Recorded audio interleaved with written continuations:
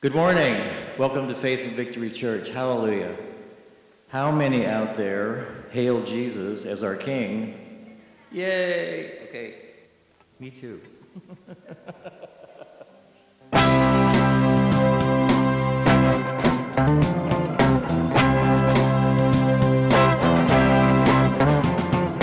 Hail Jesus, you're my King. Your life frees me to sing. I will praise you all my days. You're perfect in all your ways. Yeah, this is an echo. I forgot to say that. You probably know this song. It's kind of old. Let's start over. Hail Jesus, you're my King. Your life frees me to sing. I will praise you all my days. You're perfect in every way. Hail Jesus, you're my Lord. I will obey your word. I want to see your kingdom come. Not my will, but yours be done. Glory, glory to the Lamb. Will you take me into the land? We will conquer in your name and proclaim that Jesus reigns. Hail Jesus, Lion of Judah. How wonderful you are. Hail, hail, Lion of Judah. How powerful you are. Hail Jesus, you're my King. Your life frees me to sing. I will praise you all my days. You're perfect in all your ways. You're perfect in all your ways. You're perfect in all your ways. Hallelujah.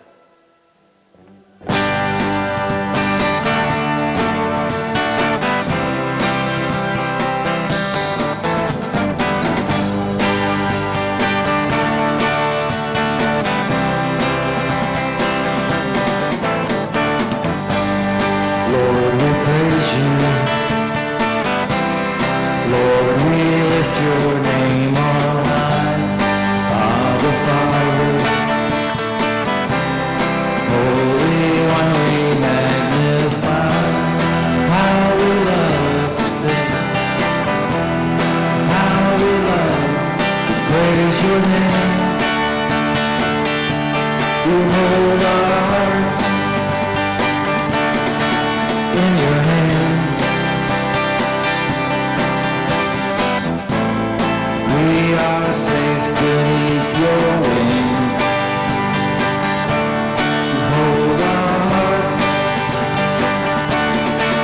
in your hand. How we love to praise your name.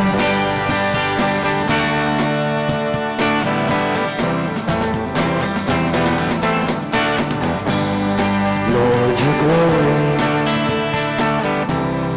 reaches through the universe. Lord, your holy word, truth that safely guides my course. How we love to sing. How we love to praise your name. You hold our hearts in your hand.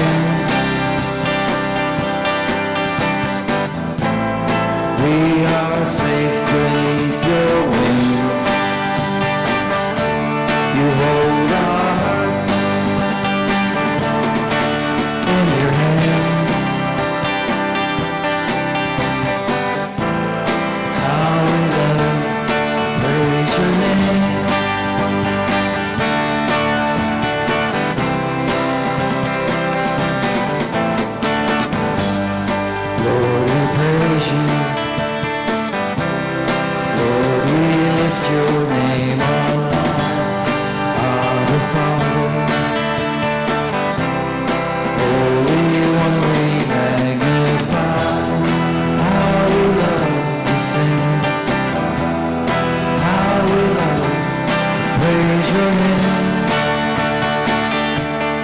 hold our hearts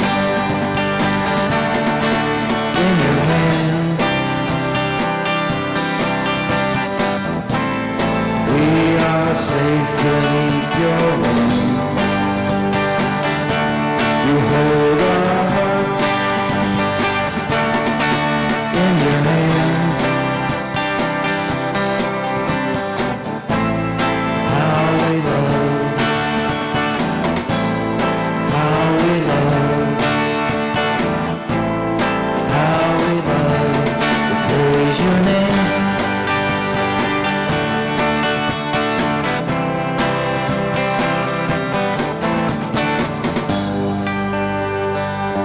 How we love to praise his name. Hallelujah. Glory, glory, glory.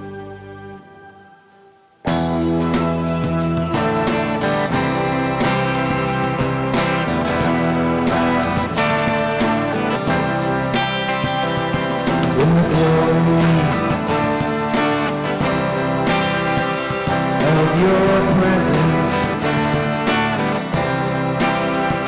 I find rest for my soul.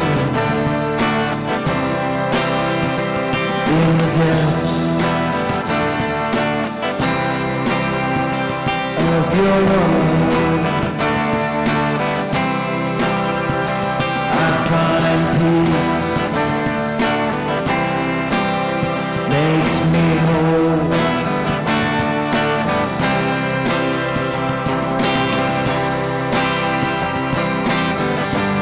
I love,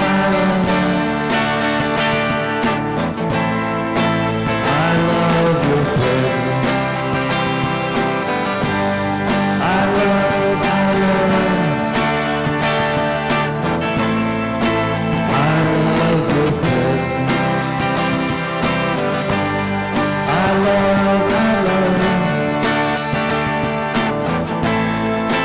I love, you, Jesus. I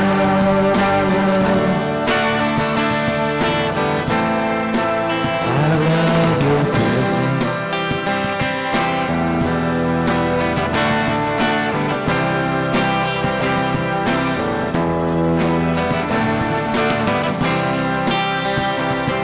In the glory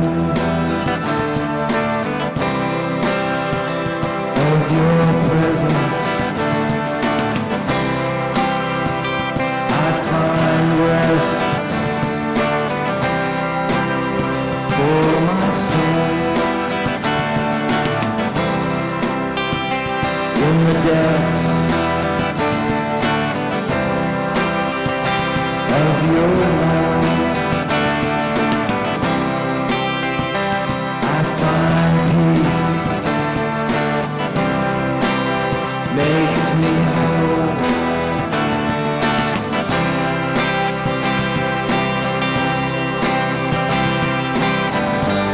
I love,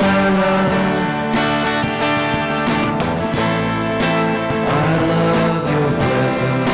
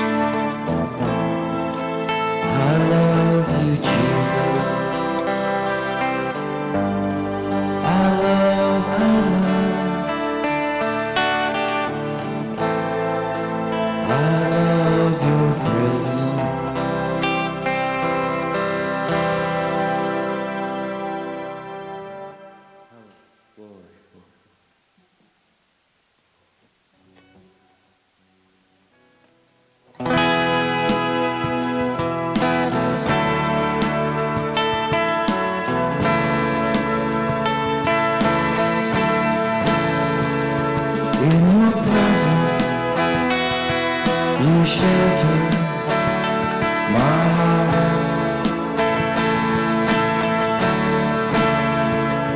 In your presence, your light quells the dark.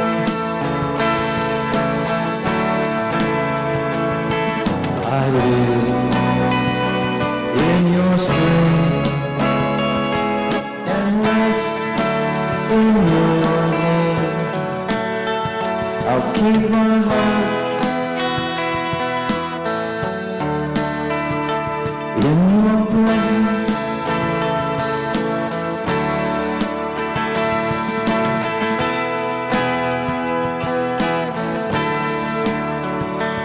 I am bought by the blood of your precious Son. Jesus, stand in your presence for me.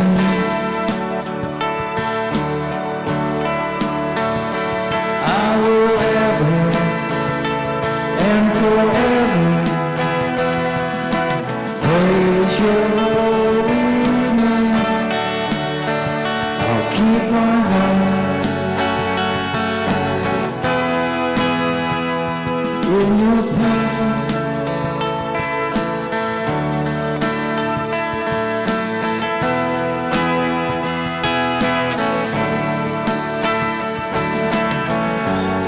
At the sound of your great name, all the earth rejoices.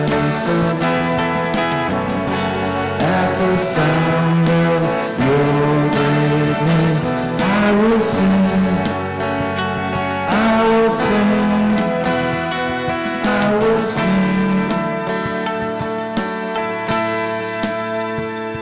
I've been saved by your grace in your presence.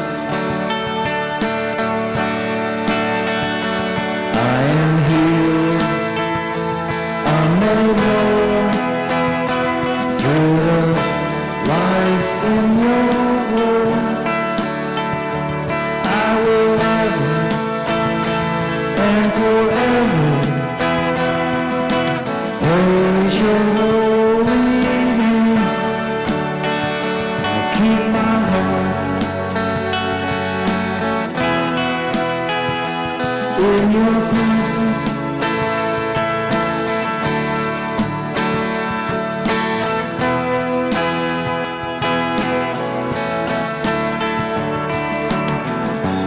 At the sound of your great name, all the earth rejoices.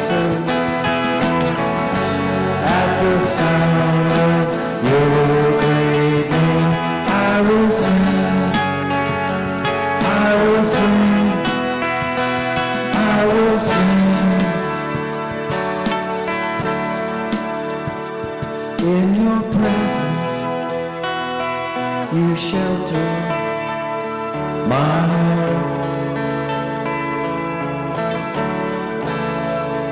In your presence, your light quells the dark. I live in your strength and rest in your love. I'll keep my heart, I'll keep my heart, I'll keep my heart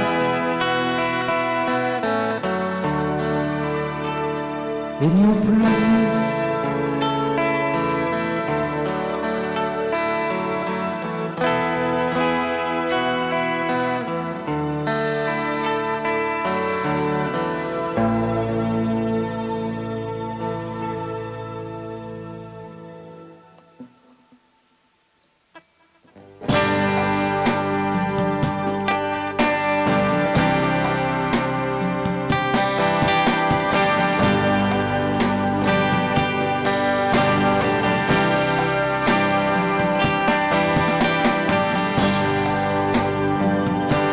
is the air I breathe.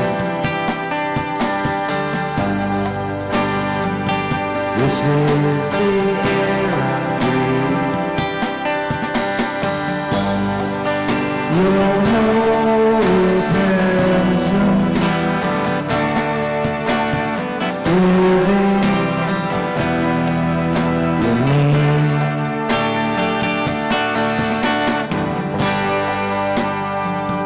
This is my daily bread. This is my daily bread. Your very word spoken to me, and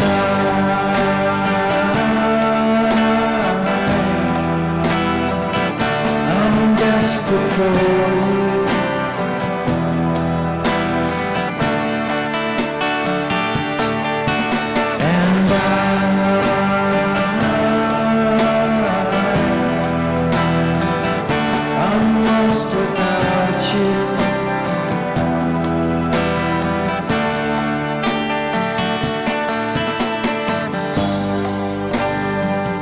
This is the air I breathe.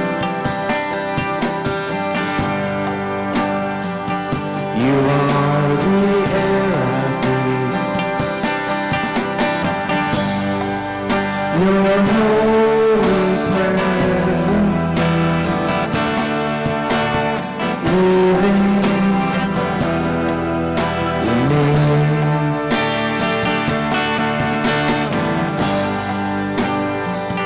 You are my daily bread.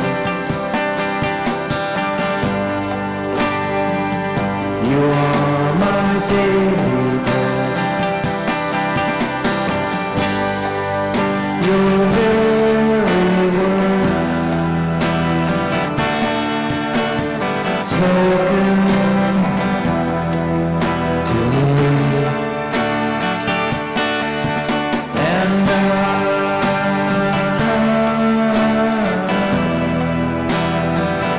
I'm lost without you. And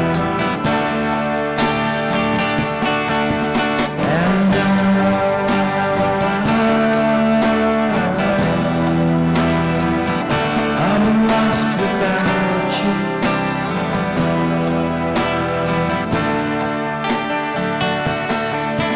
And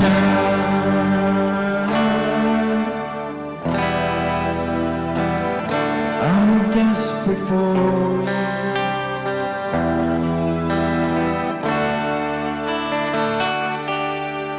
And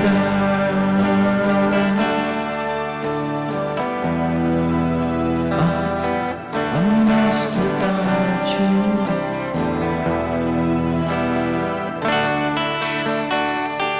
I'm lost without you.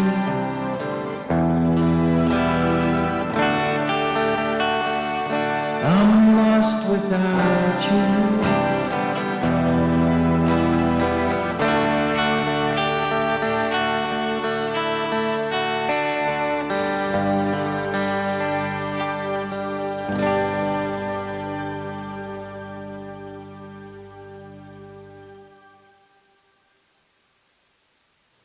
All right, amen. Praise the Lord. Thank you, Mr. Dick, for that. Couldn't help but think at the beginning when he was practicing, I thought about an old YouTube video I saw years ago. It was called like One Man Band. And this guy had like this drum set on his back and had the guitar, had like a keyboard attached to the guitar, and he's just going around, he's controlling the drums with his legs, and it was pretty crazy. But that's what I thought about with the One Man Band today. So maybe next time you can treat us to something like that. So, let me pass this off.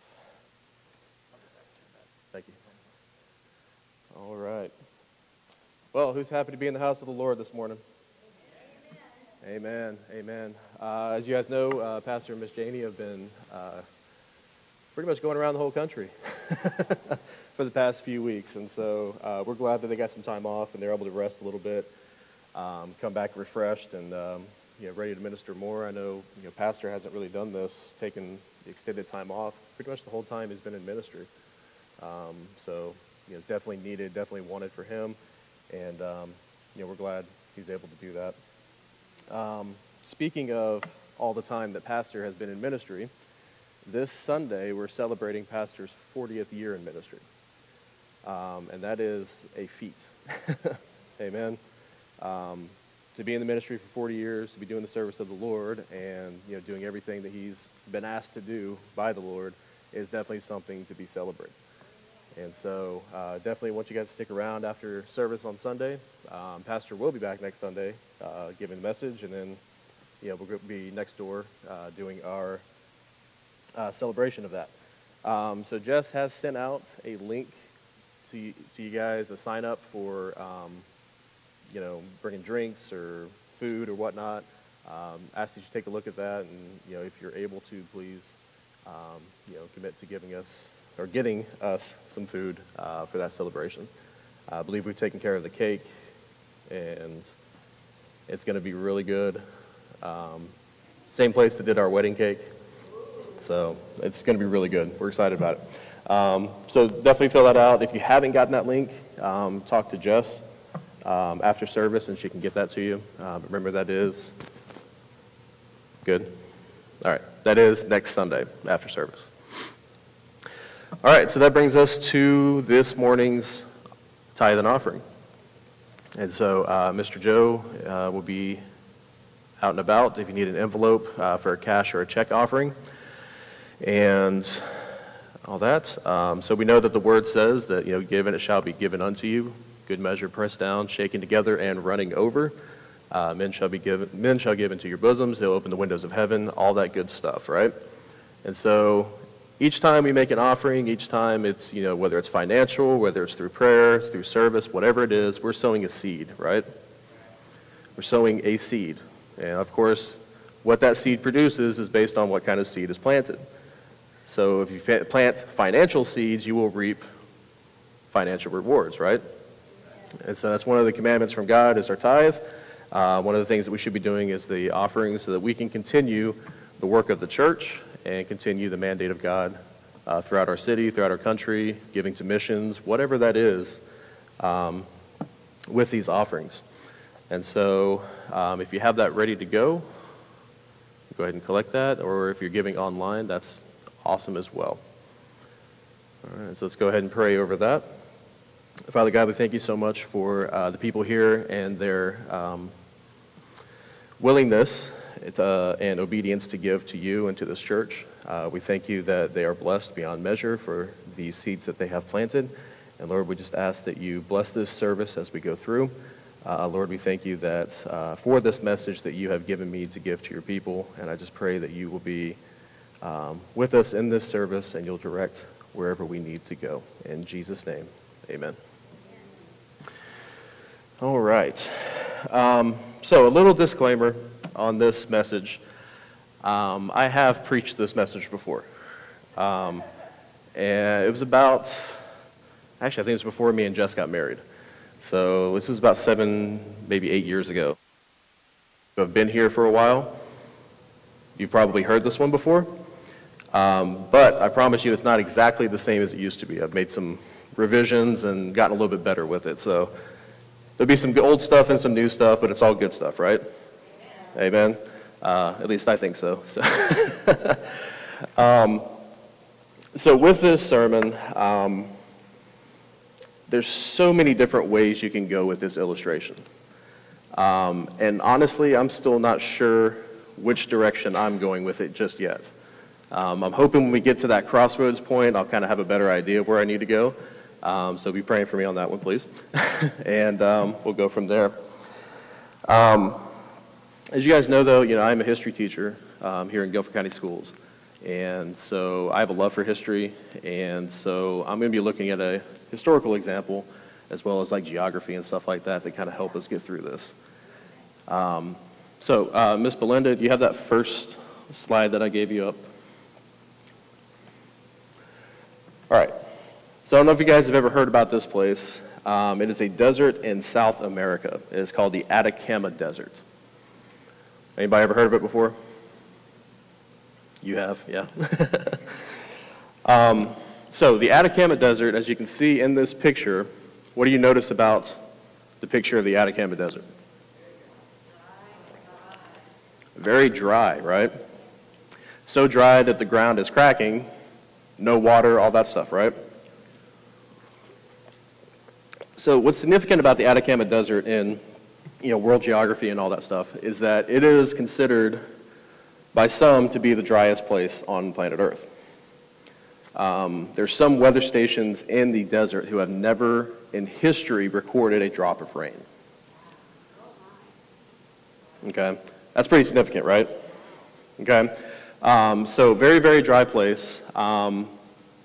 The way it's set up, the way it is on the west coast of South America, it's just kind of like a perfect conglomeration of bad weather stuff, which is why it doesn't happen, why they don't get rain too often. Okay, there's a phenomena that happens above the desert and the atmosphere that just doesn't allow for rain to fall to the earth. I won't get into all that, but it's pretty interesting if you want to check it out. But point being, very dry, right? And so the name of this sermon is Out of Dry Places. Okay, has anybody ever been in a dry place before? So let's start physically. Has anybody actually ever been to a desert? Been through a desert?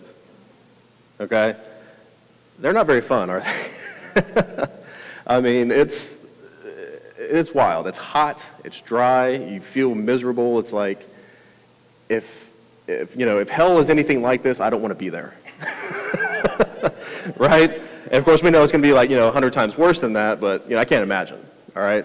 So, not a place that you definitely want to be. But obviously, symbolism, in spiritual things, we all get in dry places, right? Right? We get to a place where it just feels like we're at a standstill. It feels like there's no nourishment. There's nothing around us to get us out of this place. We're just kind of sitting there, standing still, right? And I've had several of these in my life. I'm sure you have had several of these points in your life as well. And so I want to talk about a guy who came from a literal dry place. Okay? So we're going to go back to Old Testament, 2 Samuel. All right, 2 Samuel chapter 4. As I said before, I love history, and so I look at the Old Testament as just this big history book, right? See, like the history of the church, the history of, the Jewish people, the history of that part of the world. There's never been an archaeological or a historical discovery to ever discount anything that happened in the Bible. Did you guys know that? So we know it's truth, right? Absolutely. Okay? So there's never been anything to ever disprove this. So we know that these things happened. We know that these are real people. We know that these are real events. So in 2 Samuel chapter 4, we're going to start in verse 4. And actually, let's give a little context to this first. So this is taking place not long after Saul and Jonathan have died. They've been killed in battle. As you guys know, Saul was the king of Israel, the first king of Israel. The people of Israel cried out to God saying, hey, every other nation around us has a king. We want one too. God said, well, you probably don't want that, but he tried to basically talk him out of it, but eventually they said, yeah, we want one. So he said, okay, here's Saul, here's your king. The person that he's anointed to be the leader of Israel, right? So the Spirit of God was with, Saul. Of course, Saul did some things that, got messed up, and we'll talk more about that later. But they went to battle, Saul and his son Jonathan, and they both fell in this battle. And who was it that was supposed to become king after Saul? David, right? Okay? So, Saul dies, Jonathan dies. David is now the king of Israel, according to God, right? So, here in 2 Samuel chapter 4, verse 4, Jonathan, Saul's son, had a son who was lame at his feet.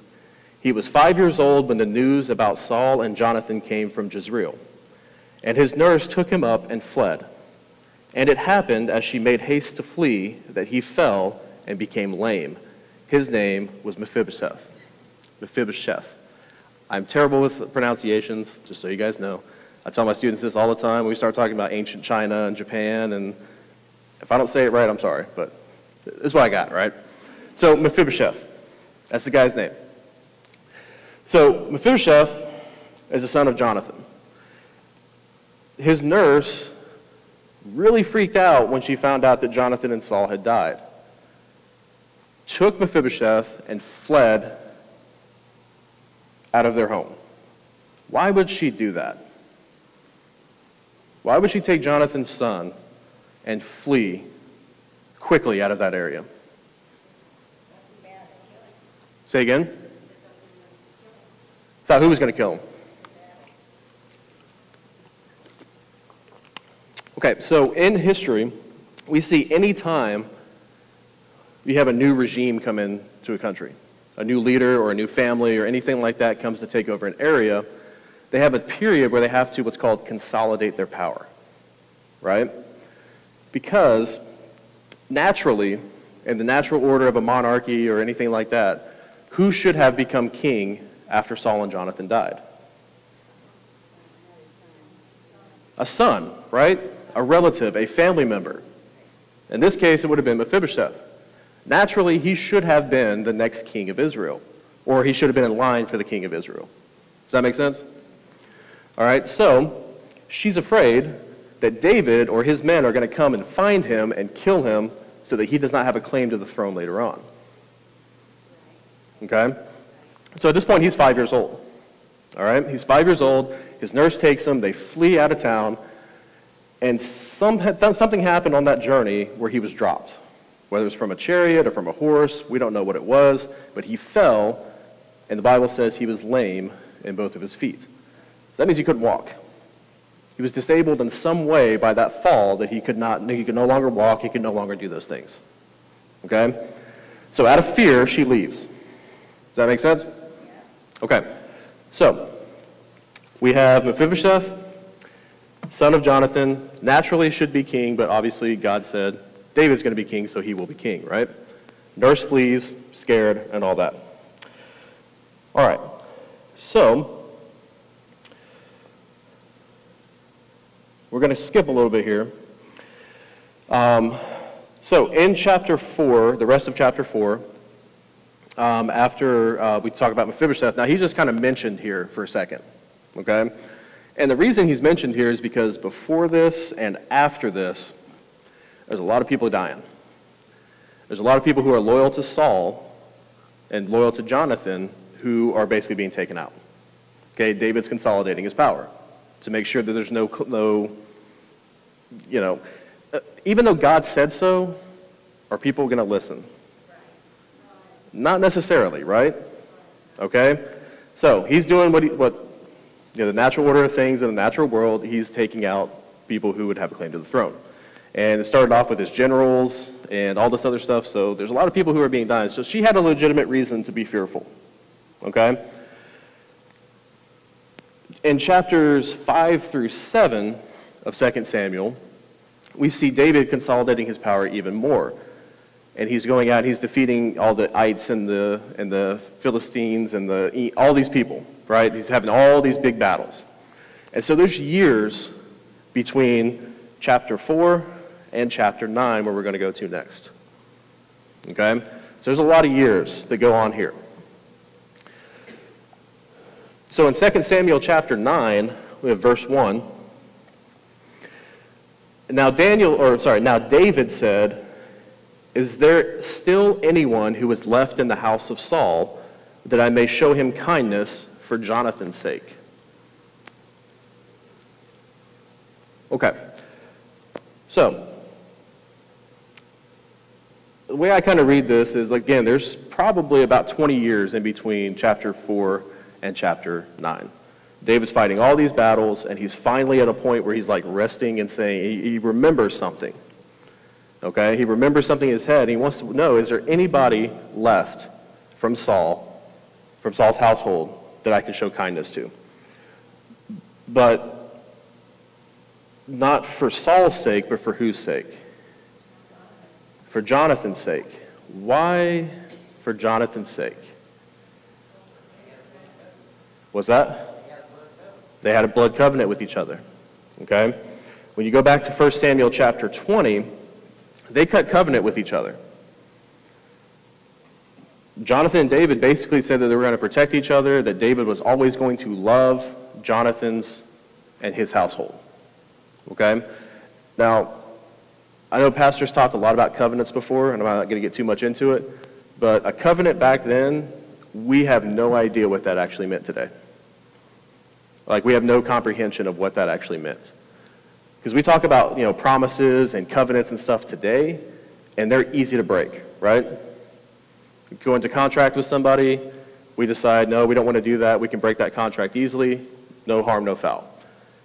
In a blood covenant, in this context, if somebody does not fulfill their part of the covenant, the other side is obligated, not has the option, but they are obligated to kill that person, and basically their family. So David has made a huge, huge commitment with Jonathan.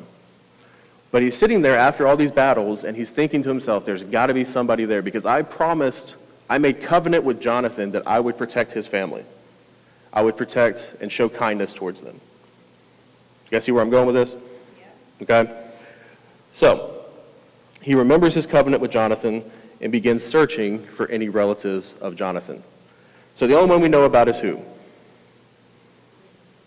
Mephibosheth. That guy, right? Mephibosheth. All right, so continuing on in 2 Samuel chapter 9. Verse 2. There was a servant of the house of Saul whose name was Ziba. So when they had called him to David, the king said to him, "Are you Ziba?" He said, "At your service." Then the king said, "Is there not still someone of the house of Saul to whom I may show the kindness of God?" And Ziba said to the king, "There is still a son of Jonathan who is lame in his feet." So the king said to him, "Where is he?" And Ziba said to the king, "Indeed, he is in the house of Machir, the son of Amiel, in Lodebar." Then King David sent and brought him out of the house of Machir, the son of Amiel, from Lodebar.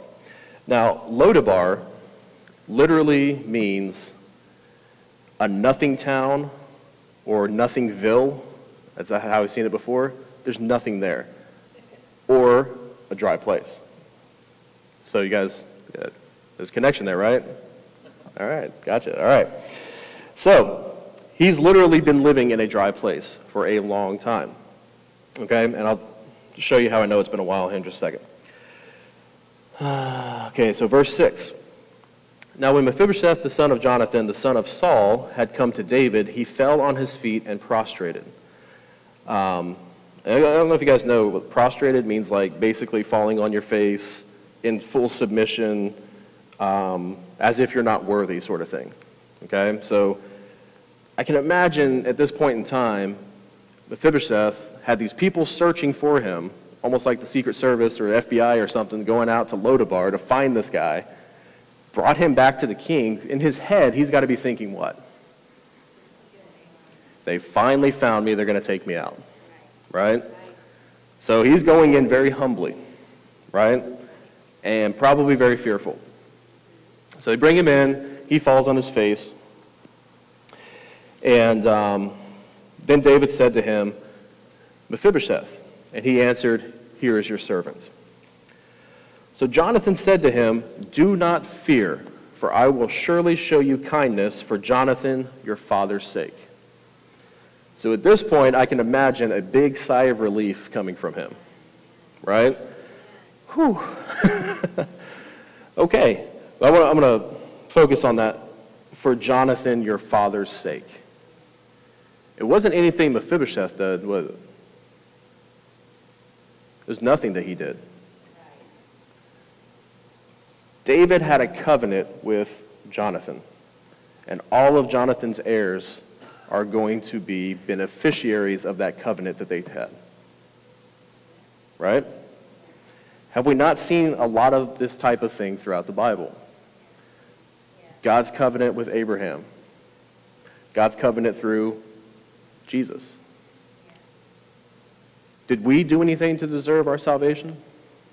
To deserve our healing? To deserve our prosperity? Any of those things that we have? No. God is showing us kindness for Jesus' sake. For the sacrifice that he made, the covenant he made with himself. Right? It's pretty powerful, right? Pretty incredible. And so that just goes to show you how powerful this covenant was between Jonathan and David. He did nothing to earn what's about to happen to him. So yeah, do not fear, for I will surely show you kindness for Jonathan your father's sake. And I will restore to you all the lands of Saul your grandfather, and you shall eat bread at my table continually. Mephibosheth in a dry place. Nothing town, Israel, right? It's taken to the king, in front of the king. He thinks this is day of death, right? But what happens? Set free, he fully restores him back to where he was, right? Incredible, right? I don't know if I want to go that way. Hold on, sorry.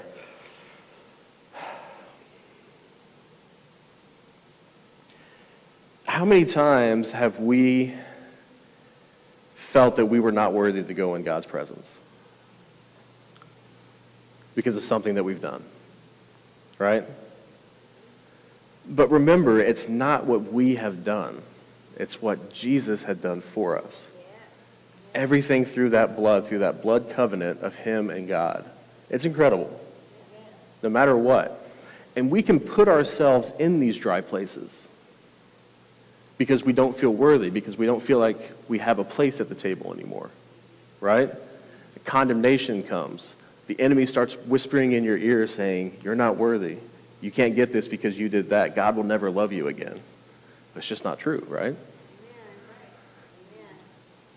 Okay, that was a little bit of a side journey. But anyways, all right. So, it says, I will restore you all the land of Saul, your grandfather, and you shall eat bread at my table continually. Then he bowed himself and said, what is your servant that you should look upon such a dead dog as I? And the king called to Ziba, Saul's servant, and said to him, I have given your master's son all that belonged to Saul and to all his house. You therefore and your sons and your servants shall work the land for him, and you shall bring in the harvest, that your master's son may have food to eat. But Mephibosheth, your master's son, shall eat bread at my table always. Now Ziba had 15 sons and 20 servants. So what just happened here? Not only did Mephibosheth get the land of his grandfather, but now he's got a full staff serving him. Right? So Ziba and all of his kids and all of his servants are now servants of Mephibosheth. They're working his land, they're getting him food, they're taking care of his house and all that stuff. This all happened in a matter of, what, 10 minutes? How quickly everything just changed, right? It's like, he won the lottery. All right, so, all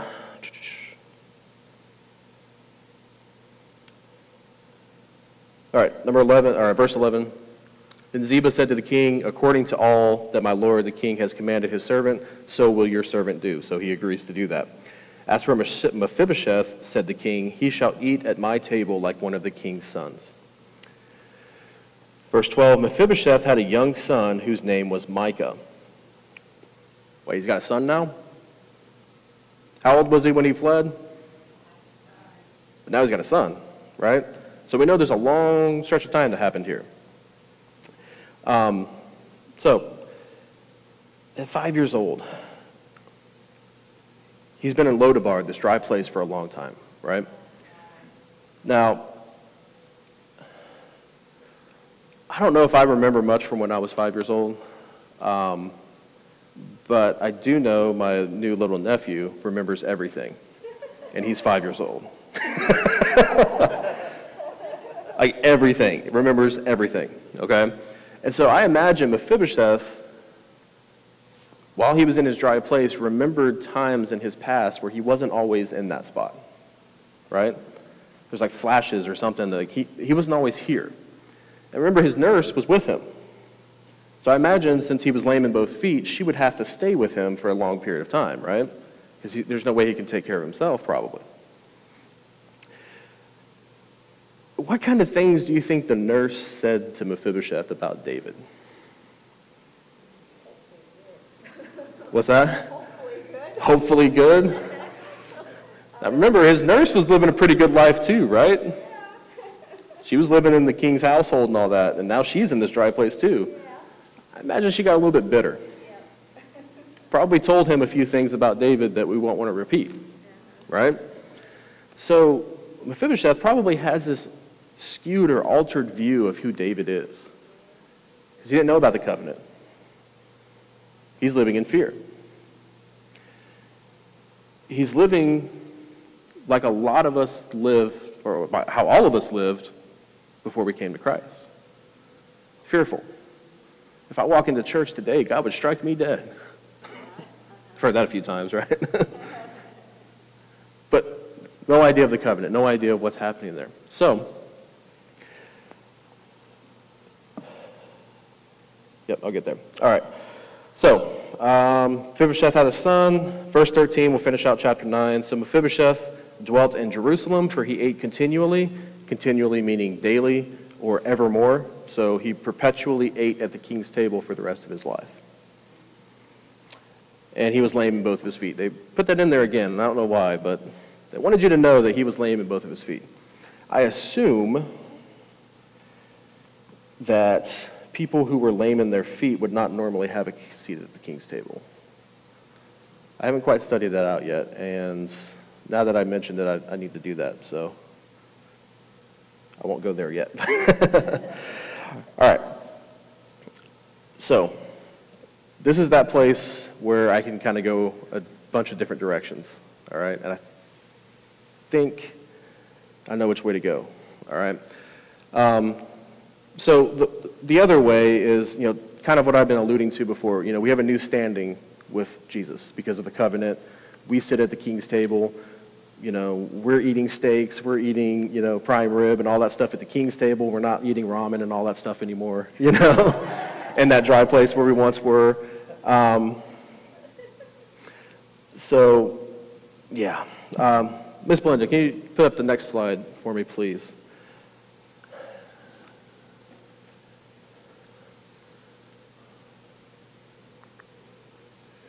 All right, this is the same desert, the Atacama Desert. It looks a little bit different now, right? What's there that wasn't there before? Life, flowers, right? It's the same dry desert that hasn't had rain in some places ever. In some places they get maybe less than like 2 inches of rain a year, if that. Some places it doesn't rain for decades. How is this able to happen?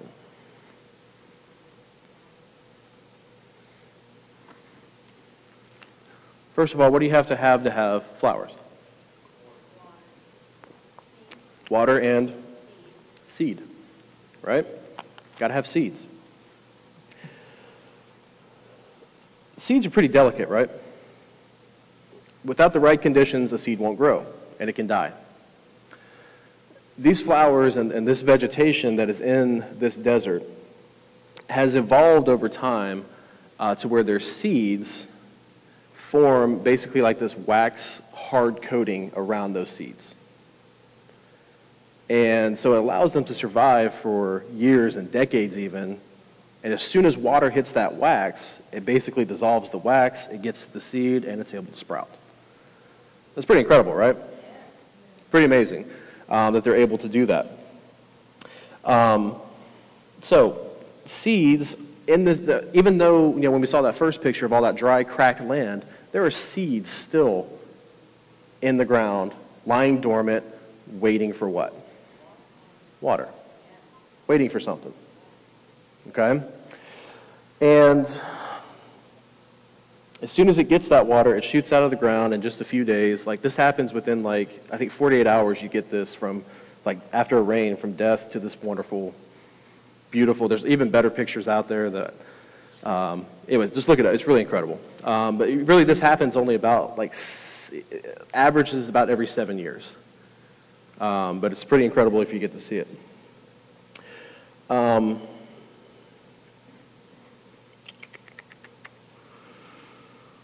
Okay, so talked about, we've all been in a dry place. And again, with Mephibosheth, I can't help but think of him like in this dry place, in this desert almost, the same way as these seeds, right? Because over time, those seeds develop that hard outer shell, right? And I kind of imagine Mephibosheth and maybe his family and all those around him kind of had the same thing towards David, right? They've kind of built up this resistance and all that. And when we get into a dry place, I know for me, you kind of start doubting a little bit, right? Not so much that, Jesus is Lord and salvation and all that stuff, but doubting is like, is this really what I'm supposed to be doing? Is this where I'm supposed to be? Am I doing what I need to be doing, right? So a perfect example that I can think of that in my life is when I actually moved out here to Greensboro. As you know, Jess and I met at Rhema back in 2012? 2012? And then, we got engaged in 2013, the next spring. And then, we're getting close to graduation and got to figure out, we're engaged. Do I come out there? Does she stay here? That sort of thing. But I kind of always knew that I was supposed to come out here. For whatever reason, just knew that's what I was supposed to do. And so we had graduation. Her and Shannon and everybody left back out to North Carolina. I was going to come back, about a month later? Yeah, I had a wedding I had to go to and a lease I had to fulfill and all that stuff. And so I was going to come out here in about another month. And so when that time came, I packed up everything I could into my little Chevy HHR. Not very big, but it was cram-packed with all of my earthly possessions at that point, and drove from Tulsa to Greensboro. Had no place to stay, didn't have a job, had no idea what was going to happen, right? So I actually had a friend of mine who I was in Cuba with. His name is Noah. He's the air traffic controller here in Greensboro. And so I don't know if that was God ordained or what, but he was living here and he let me stay at his place until we got married, which was awesome.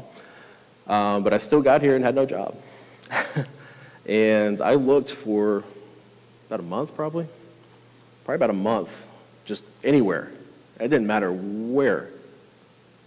Just trying to find a job.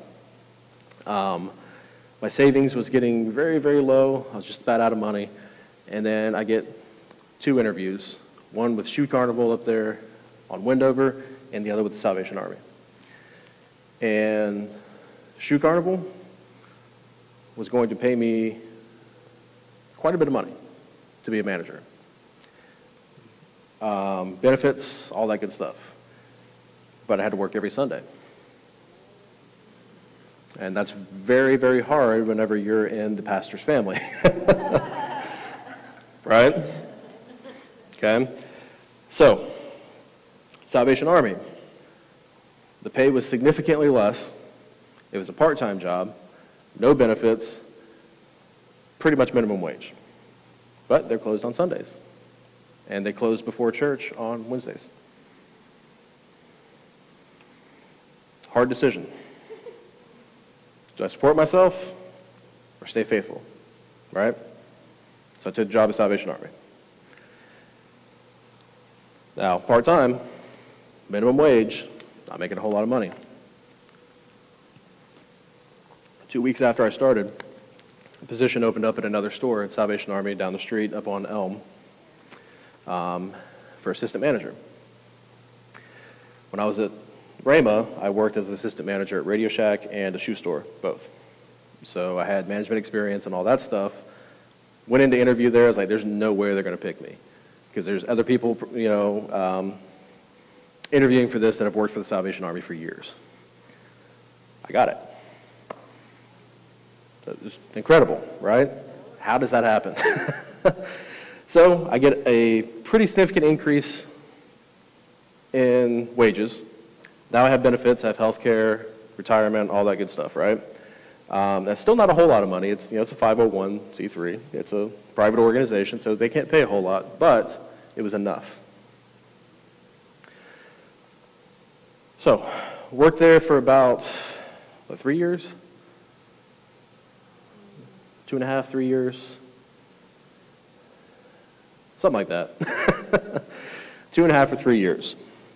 And it kind of started getting to where I knew that's not what I wanted to do, obviously. It was kind of it's supposed to be a temporary thing. I finished my degree, and then I was going to go, teach or do something else and all that. Well, I got my degree. I finished it up pretty quickly. I actually finished it up before we got married. And so I started looking for teaching jobs. So for that whole time, basically, I'm at Salvation Army. I'm looking for jobs teaching. And I cannot get one. Because my degree is not in teaching. My degree is in history. And they want people who have been through the educator training and all that stuff. Basically, what I was trying to do was called lateral entry, which is, especially for social studies, very hard to do. So, nobody wanted me. But I remember while I was in the truck for the Salvation Army going up and picking up donations, like I'd go around all of Greensboro picking up donations, bring them back and all that stuff. Almost every day I drove by a high school. It was Page High School. And I kept driving by it, and one day I just said out loud, that's the school I'm going to work at one day. Don't know why I said it. The guy beside me was like, okay.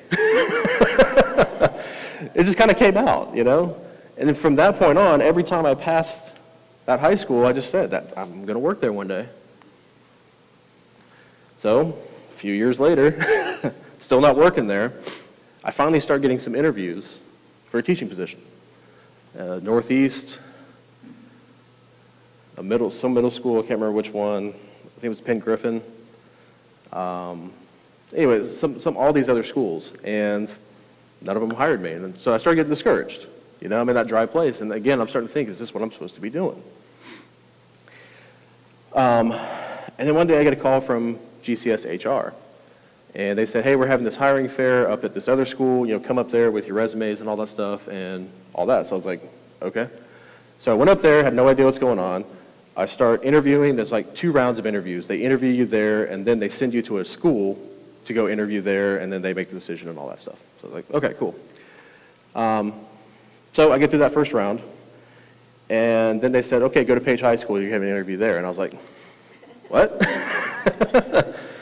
Okay. So I go to Page. I get there. Now, I have no idea what education is about. I just think you go in there and you start teaching kids, listen, they love you, yeah, all that stuff. It's not like that at all. But there's certain things they want you to know. I didn't know any of them, all right? And so I go in there and I'm talking to the principal and an assistant principal and another assistant principal. They're asking me all these questions, and I'm like, I have no idea how I'm supposed to answer this question. And so I got through that interview. I don't know what happened, but they liked me. Now, they were obviously, I didn't have the experience, any of that stuff. They called me back for another interview there with the social studies department. So there's like 3 people from the social studies department, and they're asking me all these questions. Same thing. I have no idea what's going on. But I go on my merry way. I don't hear anything back for about 3 weeks. And so I was like, well, guess not. Working Salvation Army, working at the store, I get a phone call from a number I don't know. And normally I don't answer numbers I don't know. If they want to get a hold of me, they can leave a voicemail and I can call them back, all that stuff, right? So I decided to answer it. It's the principal at Page High School. They said, hey, we know you interviewed a little while back. We filled that position basically with somebody who's just out of college, had, student teaching experience and all that stuff, which I can't blame them. That's what they got to do. I said, but we have a half-time position opened up that may turn into full-time if you want to come and, we'd like to talk to you again. So I went and did that. Long story short, I started Page High School in 2015. 16, yes, 2016 election, that's right. So yeah, 2016, part-time, so I'm only teaching 3 classes. Within 2 weeks, it's full-time, and I'm a full-time teacher. Right? So through all that, it was tough. Jess had gotten laid off from her job, so it was my income, that Salvation Army income, and it was not going very far at all. And so it was tough. And there were times where I started thinking about, is this where I need to be? Right? Do I need to be here in Greensboro? Do I need to be here struggling when I can go back home and I know plenty of places that will hire me, basically? But something inside of me just, I kept being reminded about, there's a point on my trip out here where I stopped somewhere in Tennessee for the night, and what's that? West Memphis, that's right. Don't ever stop in West Memphis. At least at night. But yeah, I was there that night. And I just remember, God telling me something. I'm not going to repeat it here, but, he told me something, and I just kept remembering that, and that was the confirmation that I knew I needed to be here. And so here we are today. Now, do we still go through dry places? Absolutely. We do. But it's in those dry places that people make bad decisions. They make decisions to leave a church. They make decisions to go away from what they know and what they know they should be doing. Don't let a dry place dictate your future. Because if you do, you'll stay there. Does that make sense? If Mephibosheth had heard that these men were coming for him, he could have fled again, right? And he could have gotten away. We don't know. He could have. But where would he have been? Still in a dry place, right? Even when they did capture him, he could have gone up to the king and started cursing him out for everything wrong that he did and how he ruined his life and all this other stuff, but he held his tongue, right? He submitted and said, if this is it, this is it. And he was blessed for it. You have seeds you planted in your life, right? Whether they're financial, whether they're through your faithfulness, whether they're through your worship, your praise, whatever it is, you have sown seeds throughout your life. And if it hasn't harvested yet, that means it's still coming. Those seeds may have a little bit of a waxy coating on them, waiting for the right time to bloom, right? But you have to stay faithful and you have to stay committed to bring those seeds to fruition. Amen? So, all that to say, the dry place does not dictate your future. Don't let the dry place dictate your future. There's a way out of it. Right? Let's kind of finish here with a quote. Of course, again, history, I love quotes. This is attributed to Abraham Lincoln. Not for sure if he actually said it, but there's no record that he didn't. This is not the, don't believe everything you hear on the internet, Abraham Lincoln. No, but he said, I have noticed that most people in this world are about as happy as they have made up their minds to be. I have noticed that most people in this world are about as happy as they have made up their minds to be. It's pretty powerful, right? We have a choice. We have a choice to live and stay and have the dry place mindset, or we can shout and praise our way out of it. Amen? Remain faithful. Don't lose heart. Keep confessing the word and keep praising. In your driest of places, wherever you are, there are still seeds that have been planted, whether it's through faithfulness, finances, prayer, or whatever. There is never a place that stays lifeless when you are walking with God. There is never a place that stays lifeless when you are walking with God. Evidence right here, right? Never a place. Just like Mephibosheth, he will bring you out of nothing town onto the king's table. Guys online, thank you so much for joining us today. Be sure to join us next week. Pastor Ed will be back. We love you and appreciate you guys' faithfulness. Guys, have a great day.